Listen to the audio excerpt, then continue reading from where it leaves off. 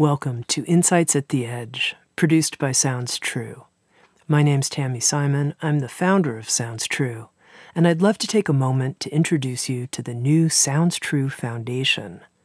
The Sounds True Foundation is dedicated to creating a wiser and kinder world by making transformational education widely available. We want everyone to have access to transformational tools such as mindfulness, emotional awareness, and self-compassion, regardless of financial, social, or physical challenges. The Sounds True Foundation is a nonprofit dedicated to providing these transformational tools to communities in need, including at-risk youth, prisoners, veterans, and those in developing countries. If you'd like to learn more or feel inspired to become a supporter, please visit SoundstrueFoundation.org.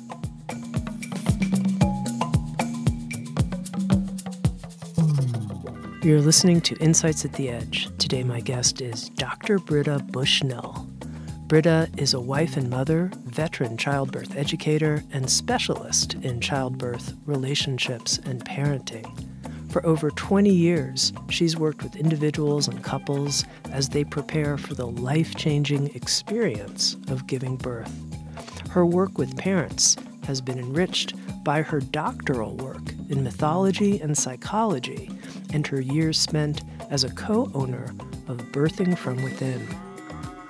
Dr. Britta Bushnell is also the author of a new beautiful book with Sounds True, Transformed by Birth, Cultivating Openness, Resilience, and Strength for the Life-Changing Journey from Pregnancy to Parenthood. Britta describes birth as the biggest rite of passage that many people will ever go through in their lifetime. She talks about, for new parents, how to prepare for this rite of passage. And then that moment when we look into the eyes of our newborn, how this leaves us forever changed and vulnerable in a new way. Here's my conversation on what it means to be transformed by giving birth with Britta Bushnell. To begin with, Britta, and as a way to introduce you to the Sounds True audience, tell me a little bit about how you got into the field of childbirth education and how it is that that is such a fit for you as your soul's calling. In some ways, this has been my soul's calling as long as I can remember, but I just didn't know it. I've been fascinated with storytelling and mythology since I was a little girl. And that may not sound like it's an easy fit with childbirth, but in the way that I do work, it really is. The first labor support that I ever did was when I was 8 years old, and my stepmom was having her first child. I sat with her while she had contractions as they came and went, and we played cards. I come from a long line of game players, so we played gin rummy during her labor, and I got to witness as a young 8-year-old girl the power and strength of a woman in labor. Fast forward to my adult life, and I was general manager of Yoga Works in the 90s in Santa Monica, and was around yoga teachers from around the world and growth, people focused on growth and development, and became a yoga teacher myself. And then in 1999, when I was pregnant with my first son, my boss, Mati Azrati, was like, hey, yoga, you're pregnant, you're a yoga teacher. I think you should teach prenatal yoga. And I thought, okay, why not? I'll teach some prenatal yoga. And that was really the introduction for me to the world of birth as a transformative experience. So that teaching prenatal yoga was the beginning. And then over and over again, parents would come back to my classes after they gave birth saying, but hang on, my labor was really intense. And I had given birth at that point, and I knew how intense labor could be. And I thought, yeah, labor's intense, birth is intense. And so I reflected on how I was teaching and realized that in some ways in my yoga classes, I was communicating that you could just yoga your way through labor. You know, a couple of deep breaths, that labor didn't require much more than a whoo, you know, and that's just not really the case. Labor requires something a lot more than that. And frankly, parenthood requires a lot more than that. And so that self-reflection took me down another path, led me into a training organization called Birthing from Within. And I worked closely with its founder, Pam England, for several years and kept seeking and engaging with birth as a transformative, as a transformational experience, which ultimately led me back to graduate school in mythology and psychology, where I went in thinking, okay, how can I branch out? And instead, I felt like I was in grad school with glasses on that had birth-colored lenses. So every single class I took, I felt like I was looking at this mythology and cultural mythology and looking through a mythological lens at psychology. And I was seeing birth. And I was seeing how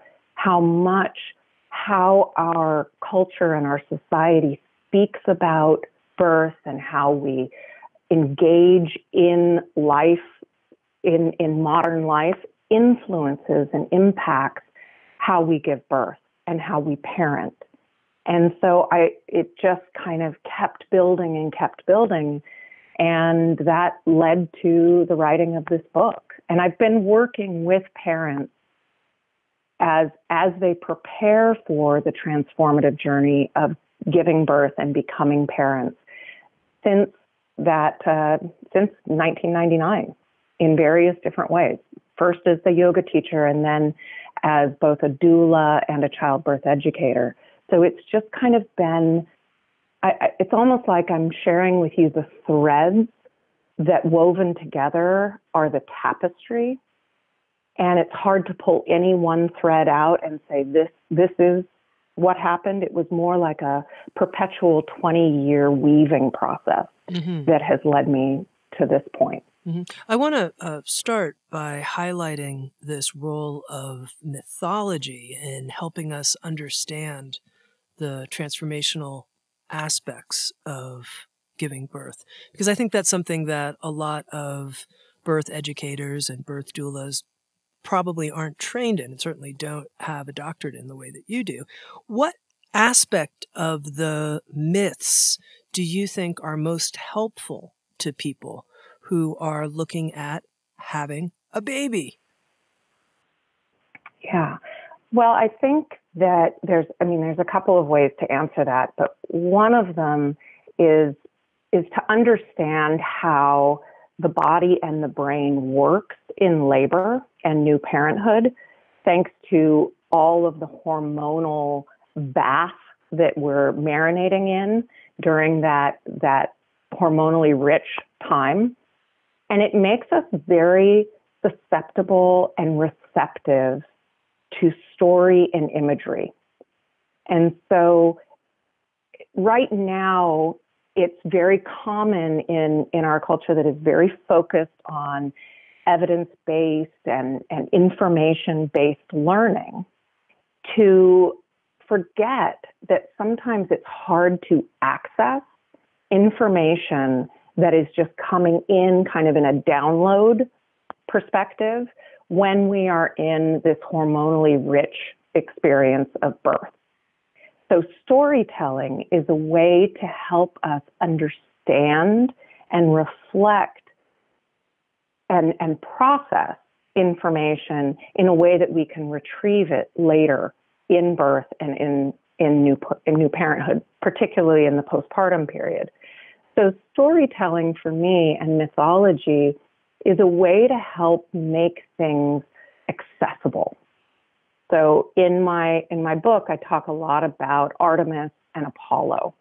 And I use these two Greek twins to help illuminate ideas around the difference between sort of the cultural understanding and structure for birth, and Artemis for that representative of the wild bodily nature.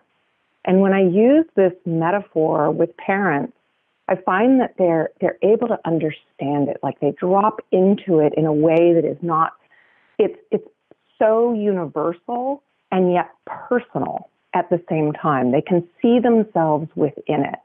And I think that's true of storytelling and mythology in particular. And I'll just say one other piece with that is when I'm sharing mythological stories, there's a way in which they are so archetypal, they are so universal, and yet in their universality, they are also highly personal. So it's like you can see yourself in the story without it being about a particular person. There's a tendency right now to share a lot of birth stories. So people go around and share their stories and tell people how to give birth based on their own experience.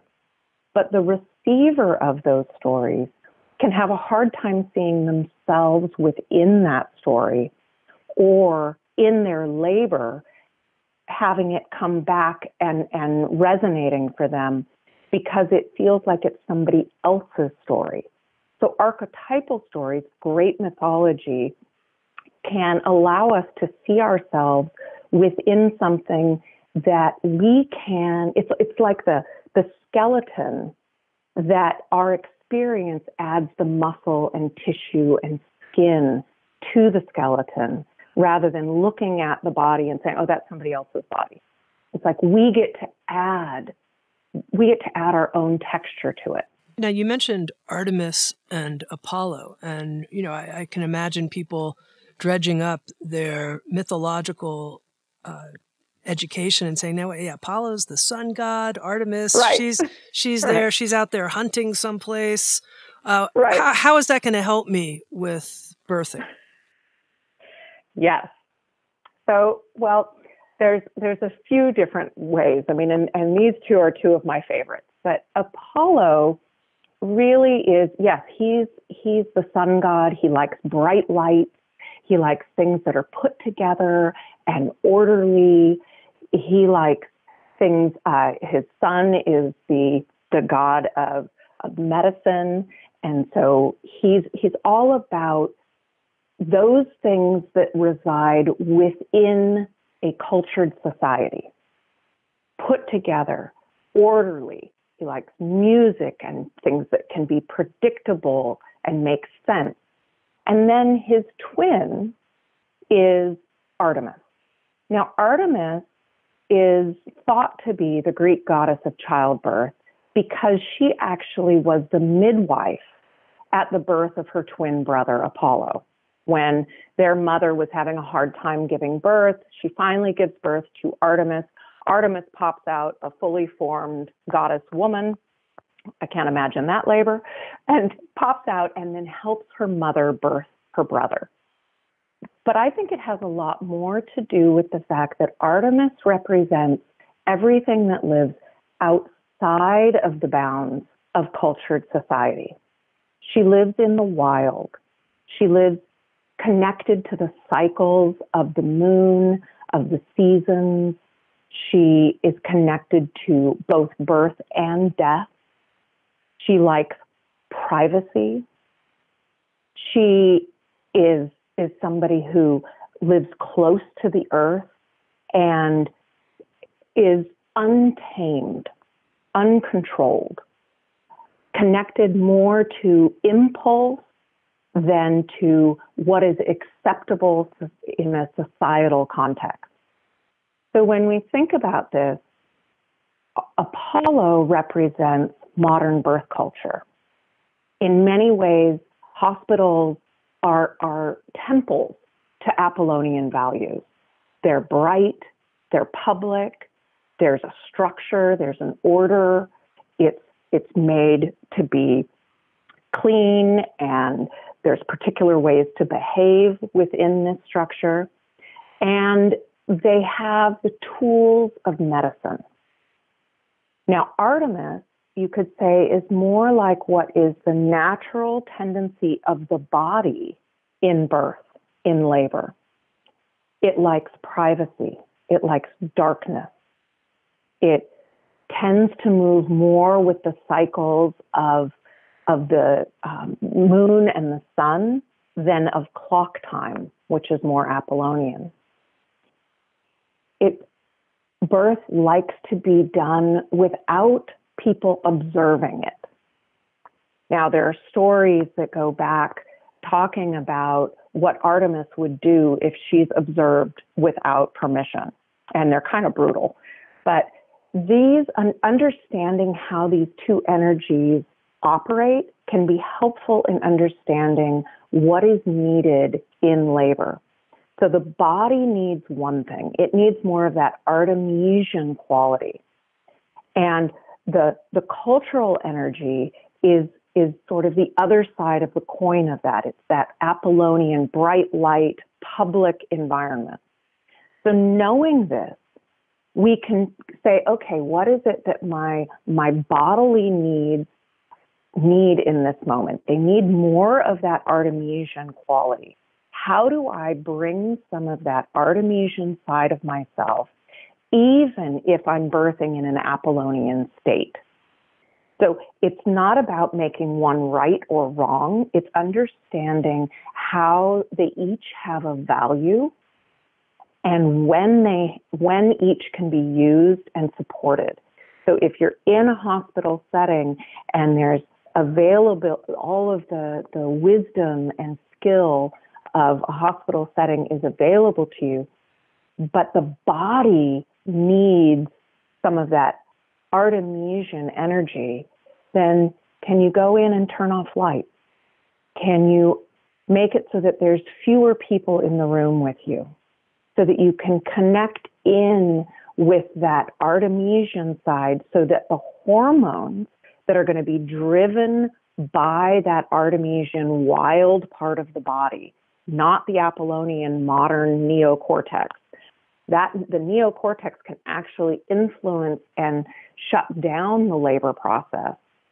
And so having that and saying, okay, I know Apollo has its value. Right now I need to connect with my Artemisian side so that I can let those hormones flow. So it's a way to understand sort of, okay, is this piece Apollonian or is this piece Artemisian? What piece do I need right now to help in my labor? Each has a value, but which one is needed right now? So I use those metaphors to help people see and understand in a visual and metaphoric way what it is that labor needs. So let's say we have a pregnant woman and this person's partner, whoever that might be, or really it could be any couple or any configuration having a baby, and they listen to this and they go, okay, I want this part of the Artemisian approach and this part of the Apollonian approach, but the two parents-to-be don't agree. How do you help them come up with a shared birth plan? So there's a couple of things, and one of them, plan is a term that I don't use a whole lot, but I think a strategy, I guess, or a plan for even understanding where and how they want to birth is something that is good to be in some way in agreement. It's a tricky one. I don't think that you have to end up on the same page. First of all, I want to say that. I do think that being in the same chapter or at least the same book is a good idea for couples. Sounds reasonable. So let's at least be in the same book. We can find each other somewhere. Exactly. Being on the same page, I think, is wildly overrated in relationship in general. This idea that we need to be in utter agreement, and that that actually is a setup for a lot of relationship challenges and challenges that move forward into parenthood when there are so many things that you might agree about or disagree about, like parenting strategies or birthing strategies. It's like, do we have to be on the same page? I don't think we do. So my first response to what you asked is to soften your ideas about what agreement looks like. Expand them. Allow the possibility for what really matters and allow the other parts to fall away.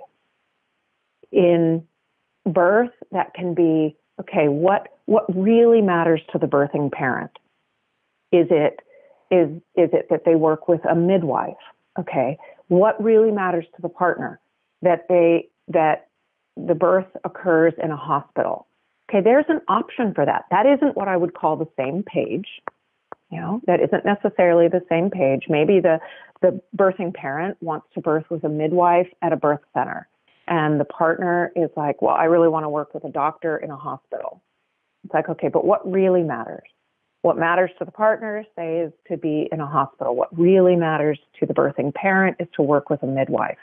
There is a way to make that work. There are midwives who work in hospitals. So it's like, discover what it is that really matters and find ways to work together to get the needs met that are most important while allowing some of the other ones to fall away. The other thing is to explore more deeply together. Pregnancy is a powerful time to grow your skills as a couple in time for this transformative experience of giving birth and for new parenthood. New parenthood asks a lot of a relationship.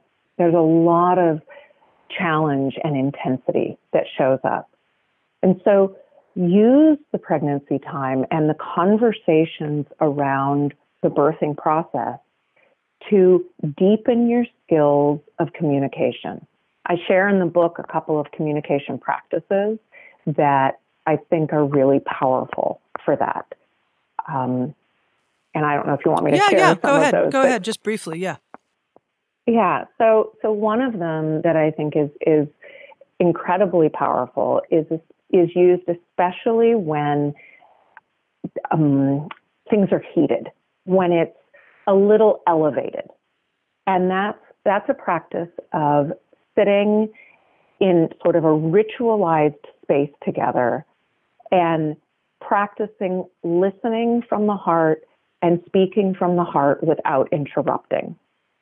You light a candle, you have something that acknowledges who is the speaker, and you take turns speaking to each other and diving into what deeply matters.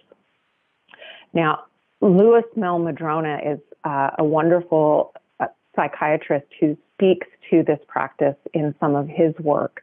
And it has roots in Native American tradition and also in practices really all around the world in sitting in circle of equality. And in partnership, having this kind of structure that says my voice is as equal as your voice is a really powerful practice to do with your beloved, because it's in these situations where it's heated or feelings are intensified, it can feel like one person's voice is heard more than the other.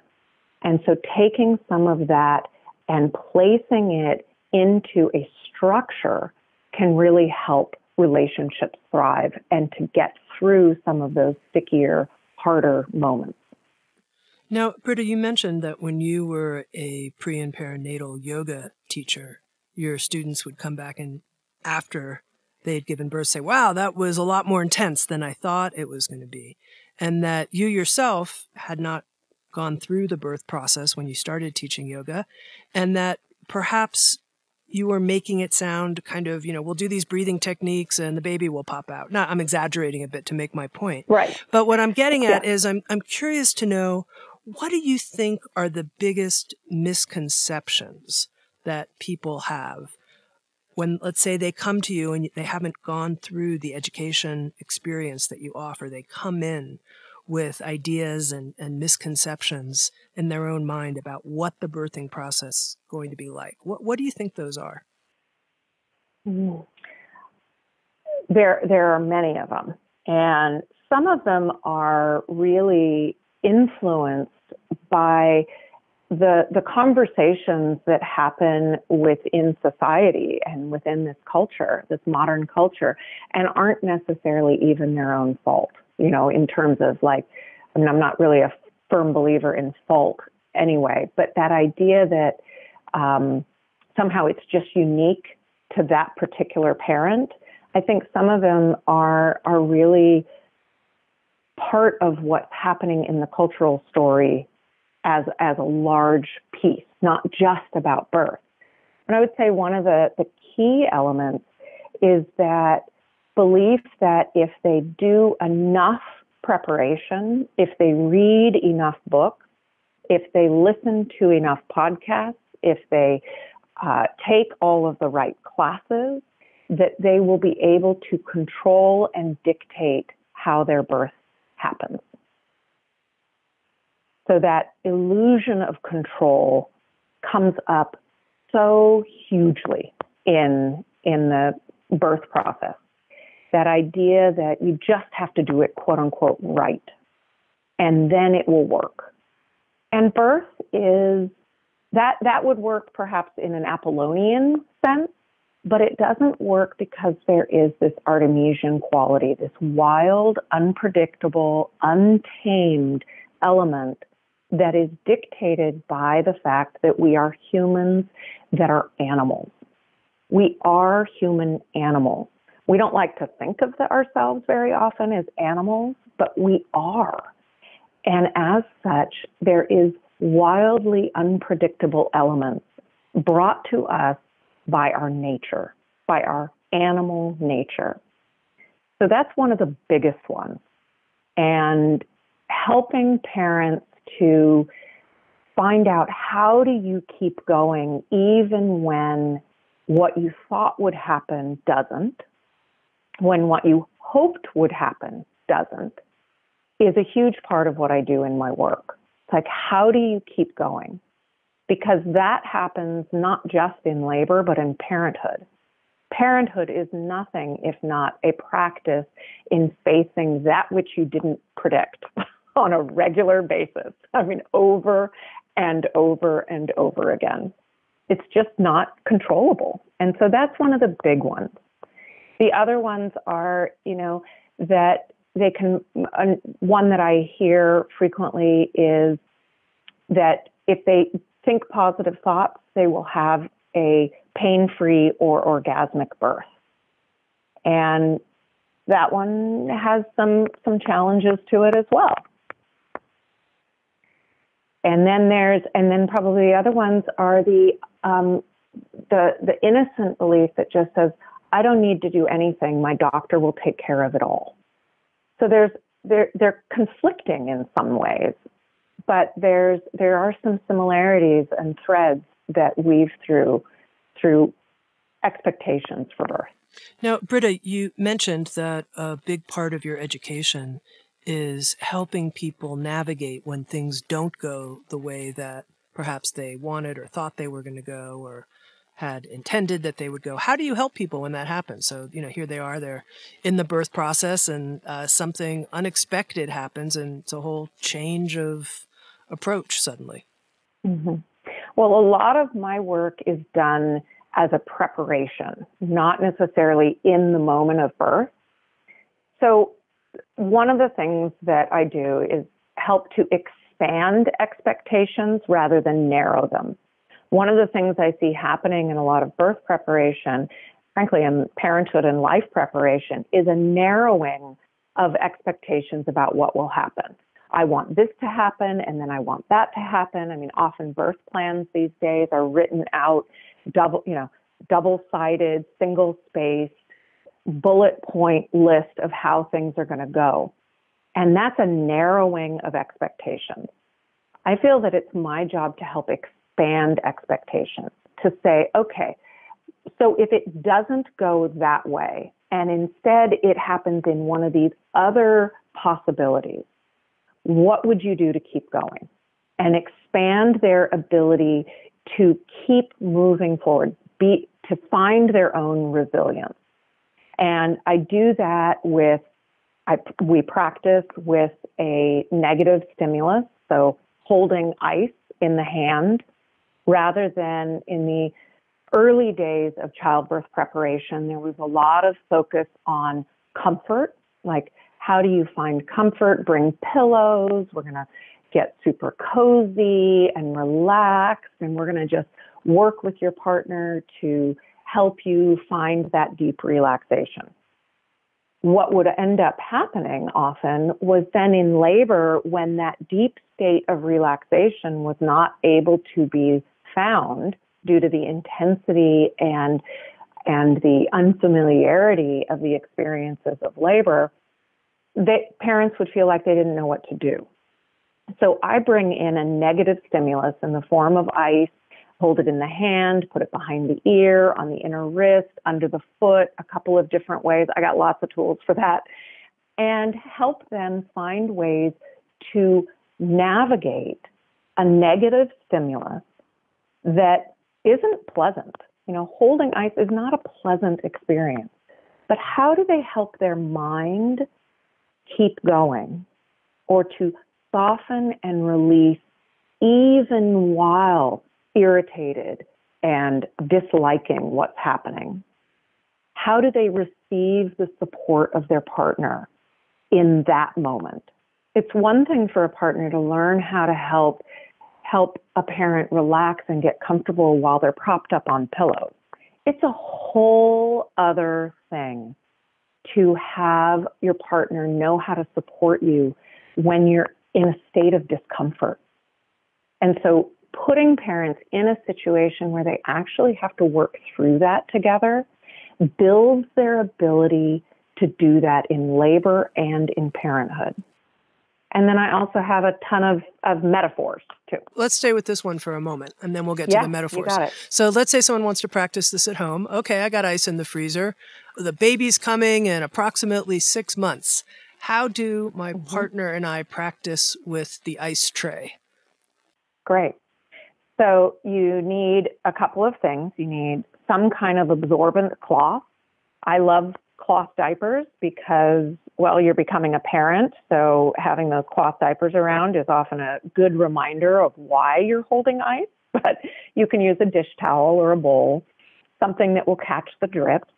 You need something to time an ice contraction. So, a smartphone or a egg timer, something of that sort works great. You're going to set the timer for 1 minute and grab your ice and put the ice in your hand. And the first thing you want to do when you put the ice in the hand and start the timer is to pay attention to what you already do that supports you to get through that experience. Do you look around? Do you close your eyes? Do you tighten up? What is it that you do? Do you soften in your body? Pay attention to what you go to already, because there's no way that you've gotten to this point in your life where you don't already have some skills for navigating difficult situations. Life gives us opportunities to grow skills for navigating hard moments all the time. So use the ice to begin to understand and pay attention to what you already do. Then put the ice down after 1 minute long contraction. And then you can bring your partner in to begin to work with you as well. Share with your partner what is helpful. Pay attention to what kinds of touch you like, or no touch at all. Pay attention to whether you want words and what kinds of words your partner can offer. One of the things that can be tricky is that we often want our partner to support us, and we want them to support us perfectly from the first time we try. I mean, this is just kind of how we operate often in relationships. But we need to actually understand that there's two things happening. We're building the skill set of our partner to be able to support us, while also strengthening our own ability to receive support. It's a two-sided coin. It's not just about our partner learning how to do it right. It's also about softening our need for them to do it perfectly so that we can receive the help they are able to offer us. So how do you do that? You hold the ice during an ice contraction for a minute, and your partner tries things. And during that 1 minute, practice receiving their positive support, whatever that looks like. When the minute is over, put the ice down. Then give your partner feedback. Now, the feedback is really important how to do it. So you want to give the feedback first by acknowledging what they did that was helpful. This is key. This is really important because you're wanting to grow their skill and their confidence. It's both. You don't just want them to be competent. You want them to be competent and confident. So sharing what worked, even if it's like that you were a foot away from my face. It's like, be as specific as possible. Give one thing that they did that was helpful. After you've shared that, then you want to share what they could do to improve, what they could do to support you even better. After you've shared that feedback, try it again. Try it again. This time the partner can put into practice the feedback that they received from you. That really helps them start to grow their skill. Partners want to pay very close attention to what their beloved is doing, what they see their partner is doing. Overall, you want the birthing parent to soften and to release in the face of the tension. So if they start to have their shoulders rising up towards their ears, then that's a time to encourage softening and releasing of the shoulders. The jaw, the eyebrows, the hips and buttocks, those are all places that laboring parents tend to hold tension. And so partners can watch their beloved and encourage those specific areas soften while also putting into practice the feedback that they're getting from their beloved. Over time, this isn't something that's going to happen by doing 1 or 2 ice contractions. It's a skill set that develops over time and practice. So I highly encourage parents to do multiple sets of contractions a few times a week leading up to birth. Now, it's interesting you're calling them ice contractions. Does a contraction normally last in the 60-second range? Is that why you're calling it an ice contraction? Yeah, I mean, contractions happen in a variety of lengths of time, but when contractions are creating kind of a pattern and a rhythm to them, usually a little deeper into labor, it's pretty common for them to be somewhere between 60 and 90 seconds.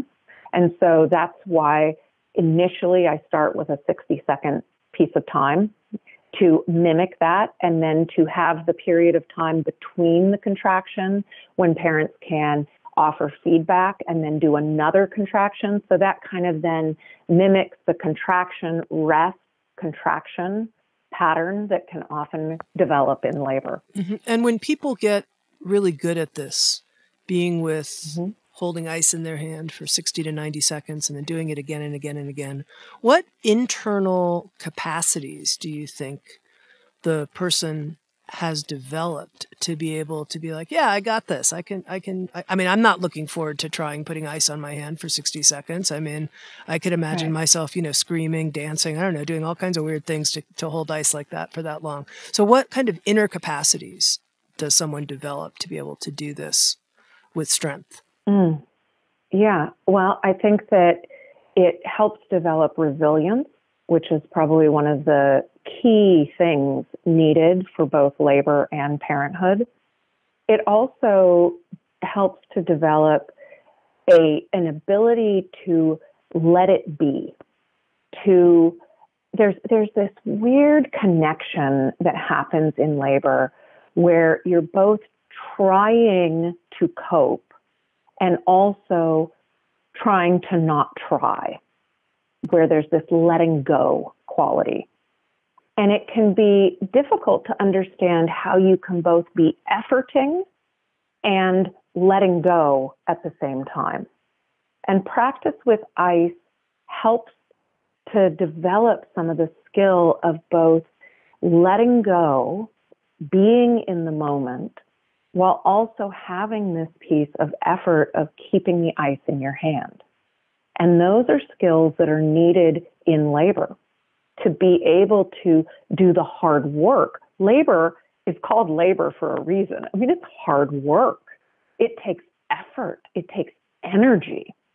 And it also takes a huge amount of surrender. And so that dance of both effort and surrender is often confusing and feels contradictory, but is so powerful and necessary for labor. And so practicing with the ice gives you an opportunity to work with that.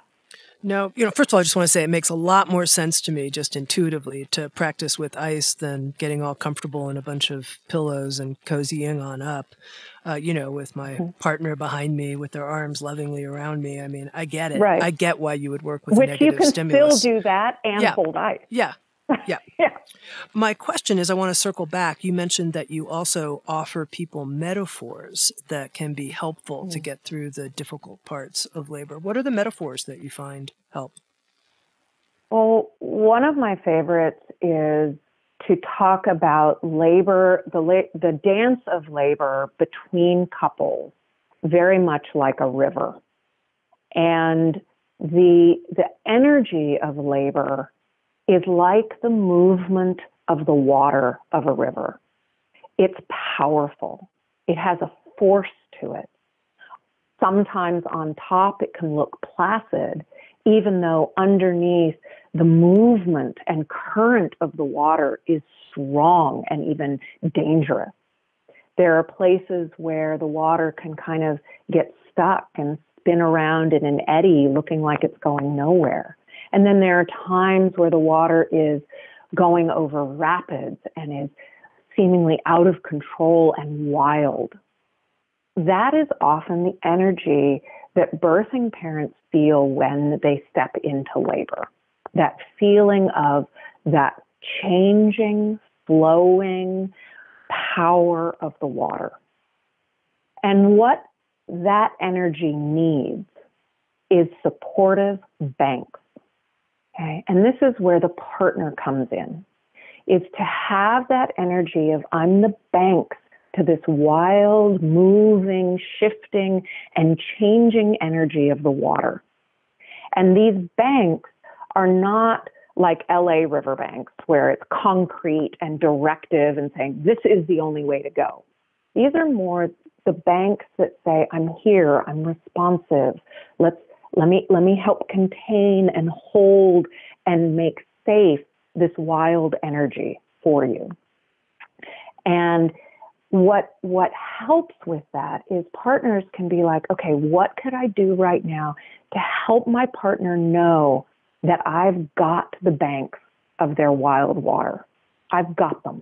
I'm right here. Nothing that happens, no matter how tumultuous the rapids are, I'm still here. I'm still there. I've got you. I'm right here. What can happen sometimes is that the energy of watery energy can sometimes take over all of us. And so if we're trying to be the banks and we get really watery, and then the person who is giving birth, who's supposed to be in the water of it, but is instead directing things and saying, this is what needs to happen, and that becomes more of a swamp. And it makes it so that very few things can actually move. Swamps can be wonderful in certain ways if you're not trying to get anywhere, but labor needs that energy of moving and progressing forward. And so to have that, we need both the energy of that wild river and the containment, the I've got you energy of the banks. So when I share this metaphor with parents, it's often helpful because they look at their own relationship, and frequently I find that the birthing parent is the one who is used to being the banks of their relationship. They're used to being the one who says, we've got this, we're going here, make sure you're on time. I mean, this is banks kind of energy, directing and guiding. Have you built the crib yet? What about the car seat? Let's go to this doctor's appointment. It's very banks, it's very directive. And then they wonder why it's hard to step into the power of the river when it comes time to give birth. And so I encourage parents to say, okay, if you are the one birthing, to practice letting go and stepping into that unpredictable energy, and let your partner start to step in and hold the experience, hold your journey.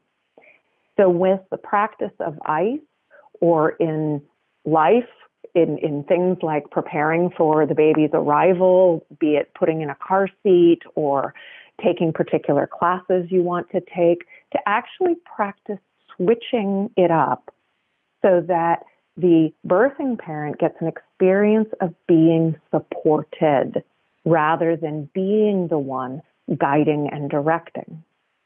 And light bulbs go off because they're like, oh my gosh, I'm so the one who tells and directs and does all of that. Wait, in labor, I'm not going to be able to tell my partner, do this, do this, do this, do this. And I'm like, yes, you can say it, but you may not have the same kind of operating system working thanks to all of the hormones. And you may need to practice receiving support in a different way. So practice that ahead of time now. Very helpful. And I love the nature metaphor. It's so gender-free and just so helpful. Thank you.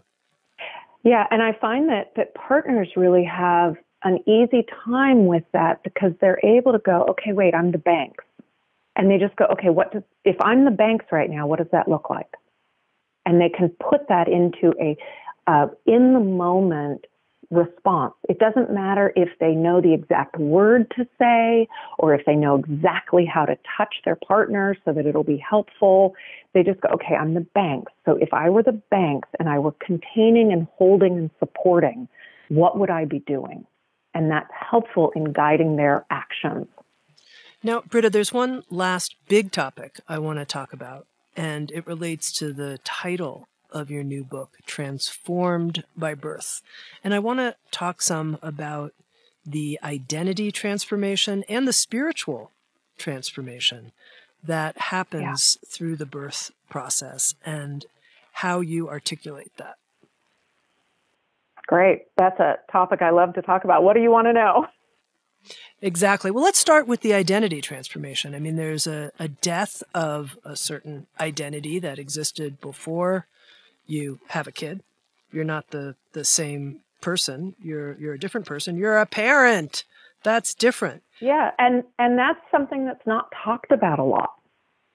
It's a sticky conversation to bring the word death into a conversation about birth. Like those are not easy bedfellows, right? And that comes from a history of, as a culture, I mean, as a species, birth sometimes had death involved in it, far less frequently today than ever before in history, but they're uncomfortable things to talk about. But I think it's an important piece to speak about the identity death that happens within the person who is becoming a parent. We like to think that we just have a baby and then we carry on with our life and we just have this really cute, bubbly, sound-making accessory that comes along with our life unchanged. But that's not the case. Becoming a parent has a part of us that dies forever. It's a death so that a new part of us can be born. And it's that metaphoric process of death and rebirth. We have to go through part of the death to really fully transform and step into that new identity that is parent. That doesn't mean that it's easy. It's not like you change your shoes and just go, okay, I'm a parent. It's much more than that. There's a letting go of ideas. There's a death of an innocence and of a immaturity. When we are responsible for somebody's welfare and well-being and survival, there's a kind of maturation that happens very quickly that can be striking and unsettling. There's the potential for that maturation to occur. And it's interesting because I'd like to hear a little bit more about that, because sometimes I see new parents and there is this tremendous growth, maturation, a feeling of a newfound responsibility and protectionism. And other times people seem to be sort of stuck on the other side, unsure how to inhabit this new identity as a parent. What do you think helps people with that maturation, that I would call it adulting process that, many people never actually make it with or without kids? Yeah, no, and that certainly, I agree with you wholeheartedly. And I think that this is an opportunity for that. And birth allows us an opportunity, becoming a parent allows for a tremendous opportunity for growth, especially if growth is something that is of interest. Now, people who don't want to grow aren't going to grow. We know that. They're going to move and bumble through life in the best way they can. But when a rite of passage like birth shows up in someone's life, there is a way that people, that even those who haven't been interested in growth, can be slapped upside the head to a moment of, oh my goodness, I actually have to grow here. Like, I really need to do this. So it happens, I see it happening more with birth than other rites of passage like marriage or things of that sort, partnering. That with birth, there's more of a likelihood that you will be put in that pressure cooker of great change. What you do with that really depends on your own makeup, your tools, who you have available to support you, and whether or not you want to grow up. One of the things that I talk about in my book is about the turning of the archetypal wheel in families. And this can be one that can be a really tricky, can play a tricky role in this maturation process. It's like when you don't have a child and you still have a parent that is alive, you inhabit the place of the child, the archetypal relationship as I am my parent's child. But when you become a parent, your child becomes the child, you shift into the position of parent, and your parent shifts into the position of grandparent. And that shift can be really clunky because grandparents are used to having control and direction and the ability to tell their kids what to do. And those kids are used to being told what to do and how to do it. And so parents who keep directing their children, who are themselves now parents, can actually make it difficult for those new parents to grow into the archetypal position of parenthood. it's that can be, there's a whole lot to talk about that shifting dynamic within the greater family, but that stepping into the role of, I have a voice, I get to make choices, is a key piece on this archetypal transition into parenthood, and shows up with those, circling back to the beginning of your conversation, even to those conversations that couples can have with one another around what kind of birth they want to have. That stepping into, wow, I'm becoming a parent. What do I want for myself? What do I want for my family? The definition of family itself changes once you have a baby. When you say, I'm going to spend the weekend with my family, prior to having a kid, that generally means you're going to go see your parents or your siblings or some form of your family of origin. But once you have a child and you say, I really want to spend the weekend with my family, it generally means you're going to spend the weekend with your partner if you have one and your child. So these are big changes, big identity transformations that occur. Mm-hmm. And they're a maturation. They require a maturation, yes. Now, I want to ask one other thing about the identity transformation and the loss side of it. What do people lose when they become parents? We need to be aware of this and name it. This is what you're going to lose. Mm-hmm. Yeah. The main thing that parents lose, I mean, they lose a lot of things, but is an innocence.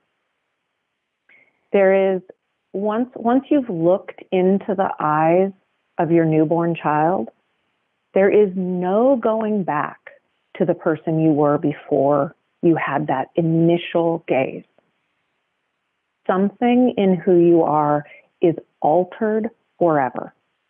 And there is an innocence about indestructibility, an innocence about impenetrable feelings.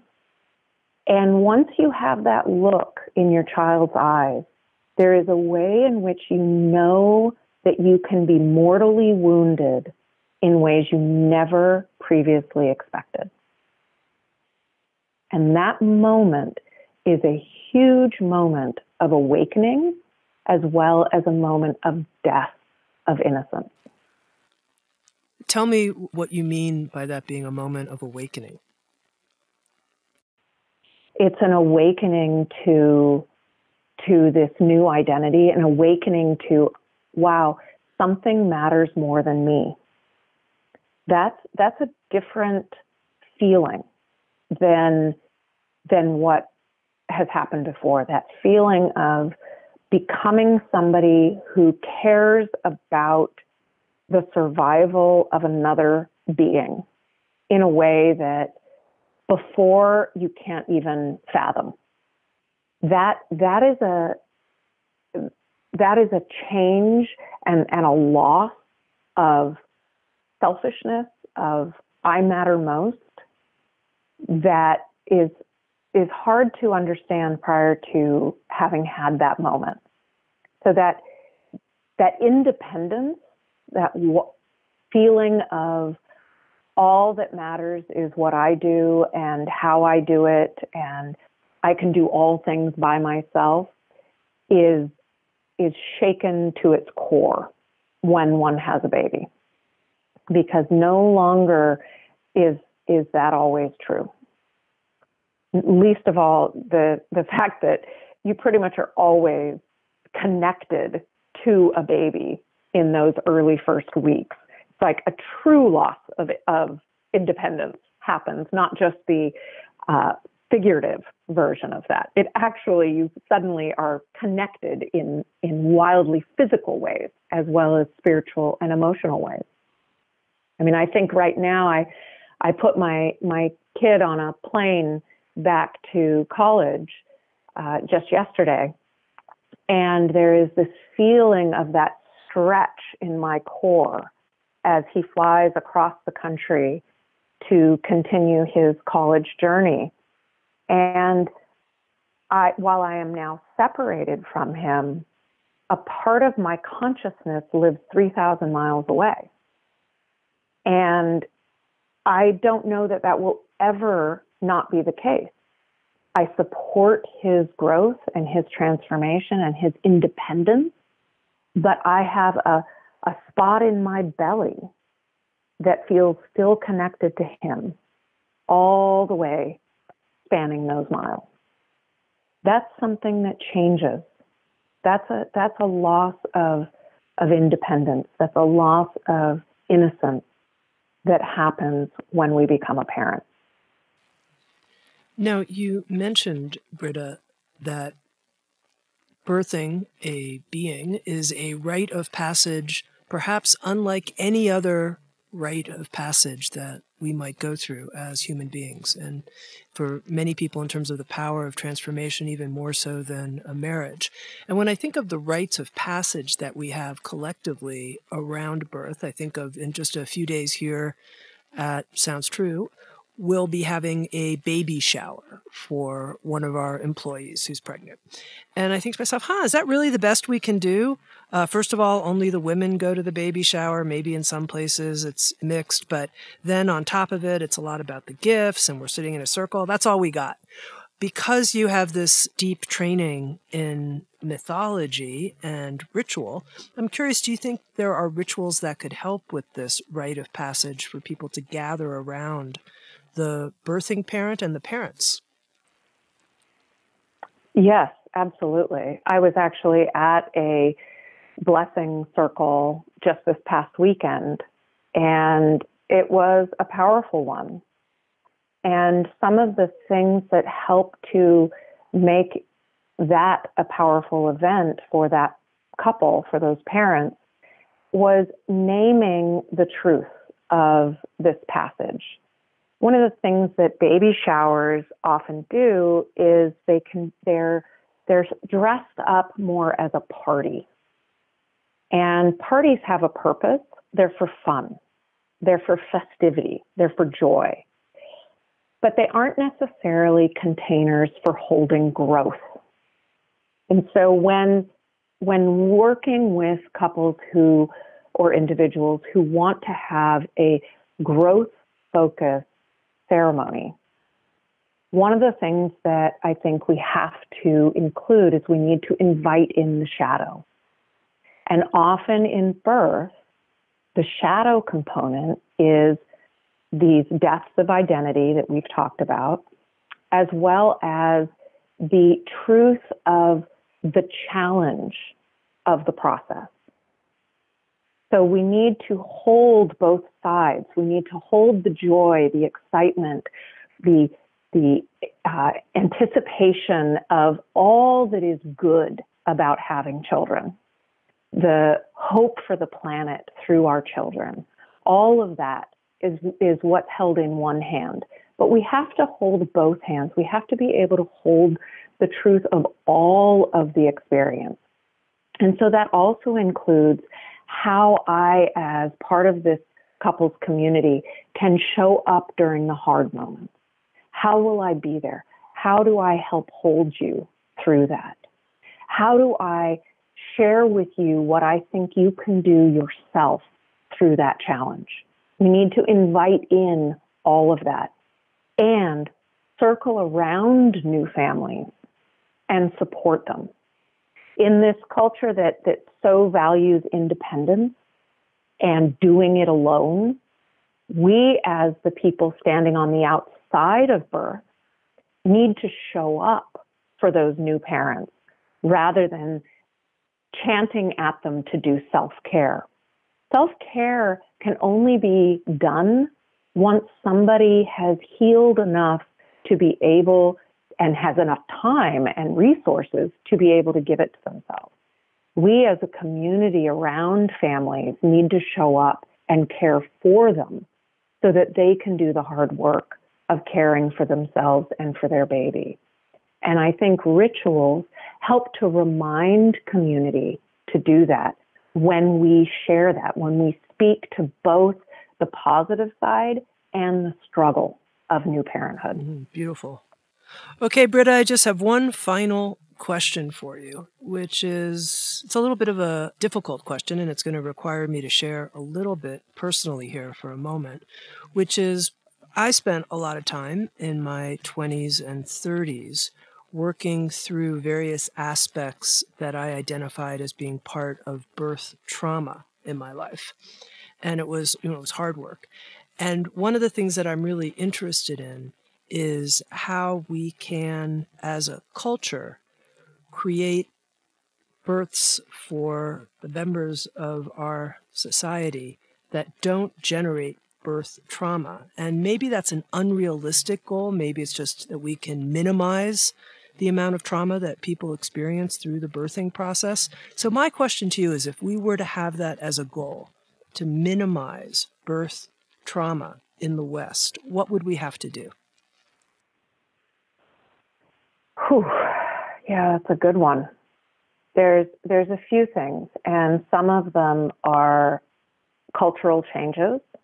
I mean, I'm seeing a huge change happening where I live as a result of the Me Too movement and how that has been influencing birth, because we, as a medical culture, have not done a good job of listening to people in labor. And so I think there has been a fair bit of trauma around childbirth abuse and not being heard and listened to.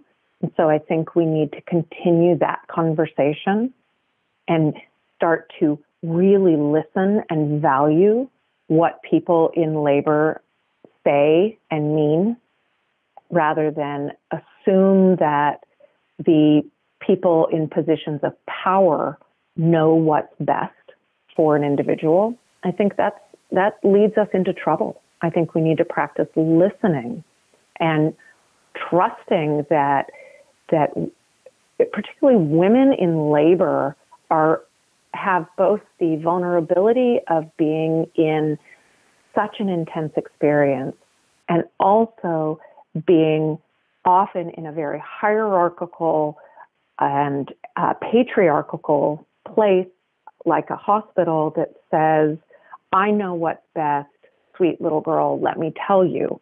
And that puts us into a particularly tricky spot. I think we need to trust and believe people in labor about what's happening for them. So that's kind of a cultural side. I would say that's especially true for people of color. Our birth outcomes for people of color are far worse than for privileged white women. And so we need to practice listening and responding appropriately to what people say. And then I think there is the need individually, personally, for people heading into the process of becoming parents and going through the birth journey to expand beyond positive thinking. We need to be willing to pull ourselves up. There's a saying that I often say, that birth does not ask us to be fearless. It asks us to be brave. And I think this is key. We do not need to head in fearless or with only positive expectations. We need to gather strength and resilience and openness to whatever is going to come, and know that we can face it. And if we have a challenge during it, that we can find help, that we can ask our community to support us after the fact.